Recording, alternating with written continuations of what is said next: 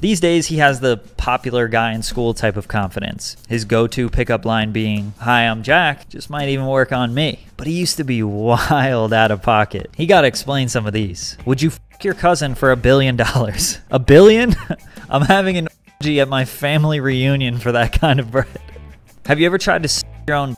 Gave up on that shit months ago, fam. Only months? Saying this on social media is a different type of confidence. But it doesn't stop there. Jack went on a wild ride of saying out-of-pocket things. I've never liked intense head. I'd rather you just massage it. I had a lot of cartoon characters that used to get me sexually aroused as a kid. She was one of them. The female reindeer from the Rudolph claymation series. When I was in preschool, I used to be bricked up watching that shit. Maybe we got to see a glimpse of who he truly is for a minute, but he had to tone it back for the bag. But regardless, his persona is intoxicating. You either want to be him or you want to be with him. We have seen Jack shoot his shot with grace on multiple occasions. Hey girl, what's up? Hi, sweetie. Hi.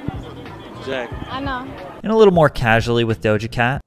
Thanks for this. Love you. Oh man, I've had a crush on her for months. Yeah, baby, Doja Cat. Oh, I'm over here feeling good now. My tummy feels good. This man got hung up on after saying "I love you" and unironically said, "My tummy feels good."